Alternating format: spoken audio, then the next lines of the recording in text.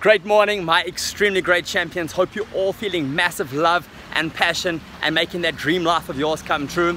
Today we're going to go on a really small adventure together, mainly going to be hanging out at the condo. But excitingly and amazingly, I want to share my story with you, which I have learned, what is the biggest difference between Thai people and foreigners, and of course what I hate the most.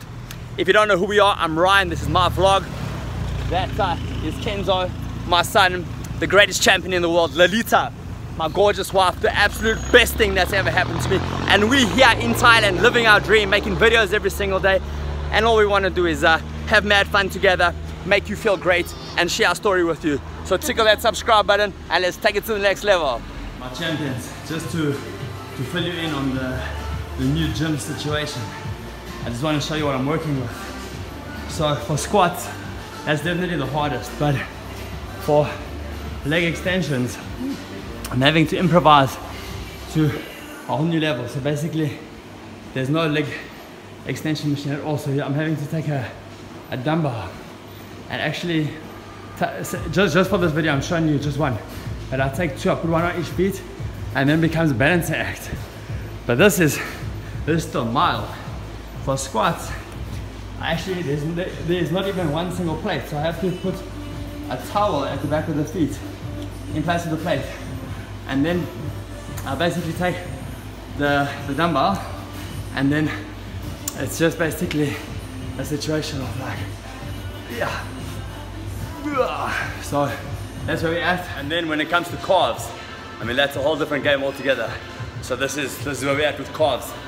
Not even a single calf machine, so actual free weight or dumbbell, and then again a balancing act. So while it's not the best setup or best situation I've ever had, I'm gonna make it work, because as far as time is concerned, it saves so much. It's not even 8 o'clock and I'm already out of here.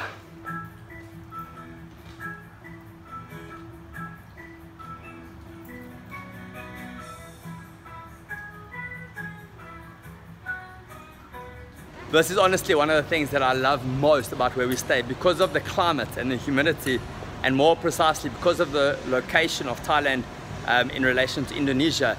The amount of reptiles and amphibians available here is just astronomical. In fact, Thailand boasts one of the largest herpetological society members, which means the most people here are very, very interested in reptiles and amphibians. Babe, just take one out. It's so awesome. Oh, is this a book place? Yes. Oh, okay. Please have a look how tiny the elevator is here where we stay. Like, Lalita's already tiny. She only weighs 43 kilograms. But come on, guys. This is like, you have to get on it sideways, basically. So now we're just going to head off on out to the... Where are we going to go now, Lalita? You want to get some food, right? Yes, sure. So we just got back from our walk. And since I had been in Thailand after about the first 3 months, I've been wanting to make this video and share with all of my friends and share with the world the biggest difference and my pet peeves between Thai people and foreigners. And the first thing that I learned when I moved to Thailand was that people in Thailand actually take their shoes off. So whenever you enter your home in Thailand, everyone, it is just normal to take your shoes off. There's a whole separate room just for your shoes. And of course, coming from the West, this like blew my mind, because in the West, it's totally normal for us to actually wear our shoes in the house. The other thing is, in the West, when you go to the toilet and make a little poofy, then what you do is you just use toilet paper, wash your hands, and you're out of the door, and that's the end of it. But here, every single toilet has an actual spraying mechanism, and like, it's just normal. Like, everyone here makes it, when they make a little poofy or something like that, they spray it.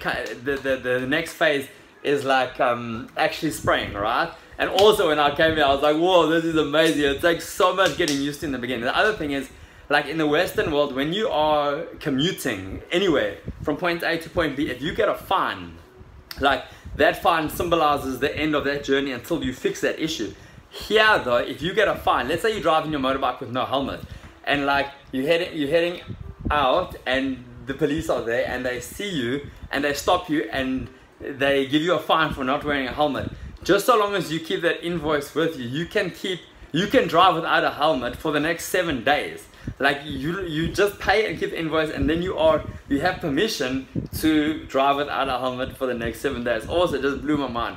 The other thing is, and this kind of got me a little bit going in the beginning, in the Western world, if you have a problem with your food, you just like raise your hand, the manager comes and he sorts it out. He'll take it back and he'll give you a new one. Another thing is, the manager in the Western world is always come in and they're like, hey, is your food okay? Is there anything we can do to make you happier? Here, though, okay, and I'm not talking about like 5-star restaurants. I'm talking about the normal restaurants on the actual, like just Thai restaurants where normal Thai people go.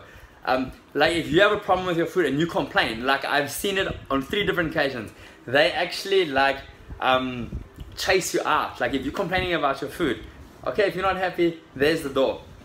The other thing is that like in South Africa specifically, everyone is so friendly. Everyone's always greeting each other, WhatsApp, reaching out, connecting, building connections, building friends.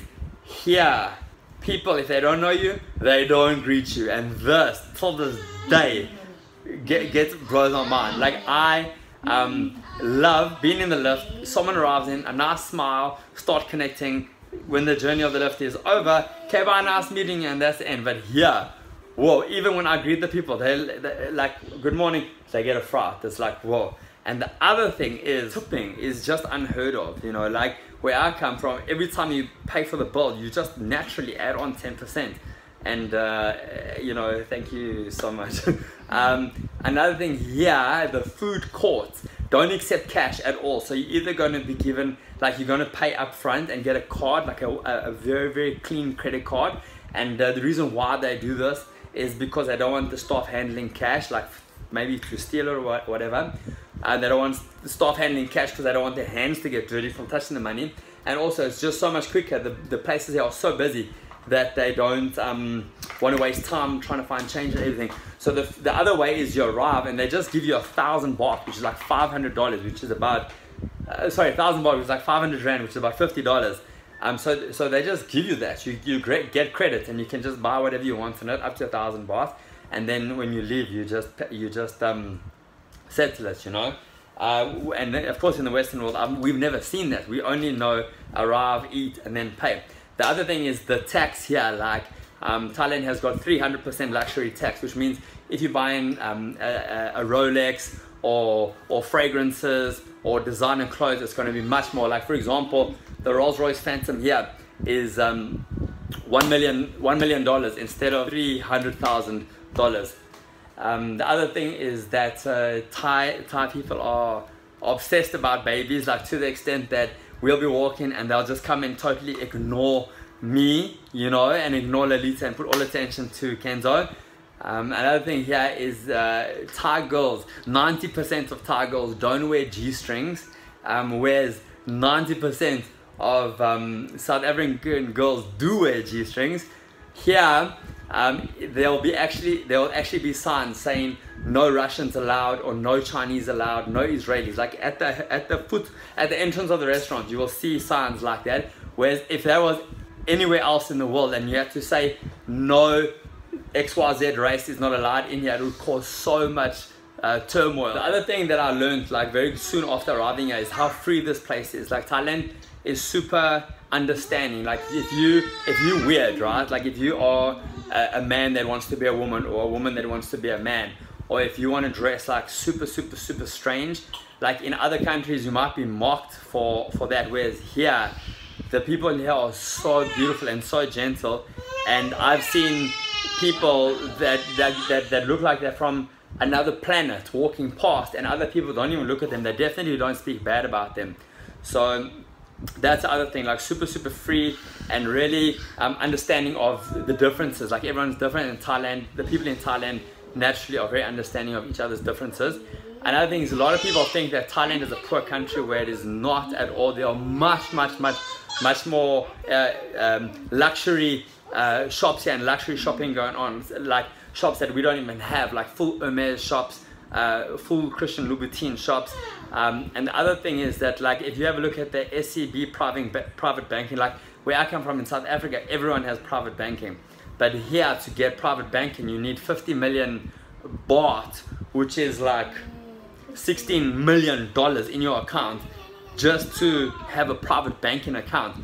And there's one section in the one mall here called Siam Paragon where there's a whole SCB lounge. So everyone there has got 50 million baht in their account, just liquid, and it is full all the time. And I went in there and I asked them, like, what are your prerequisites? And they're like, private banking, that's it.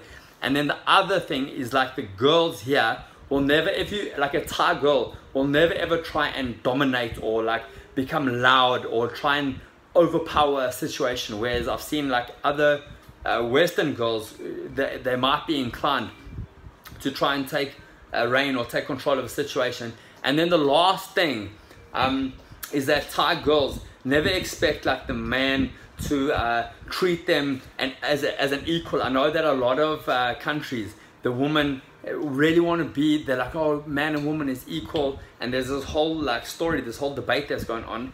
And yeah, what I've noticed is that Thai girls know that they are girls, and the Thai men know that they are men, and they understand girls don't try and have the same rights as men, because they understand that a man, it's his job to provide, and it's his job to be a man. And the men also don't like get confused about being a man. Like, they know that they've got their responsibilities as a dad and as a provider and as a husband, you know. So I've seen that in the Western world there's this kind of thing where the girls want to be equal to men, and yet they also at the same time want men to pay for them. Whereas here it's not like that. Like, it's culturally, Thai women go crazy looking after their men. Like, for example, Alita, she's the most phenomenal experience that I've ever happened in my whole life. She makes my slippers for me every single morning and every evening.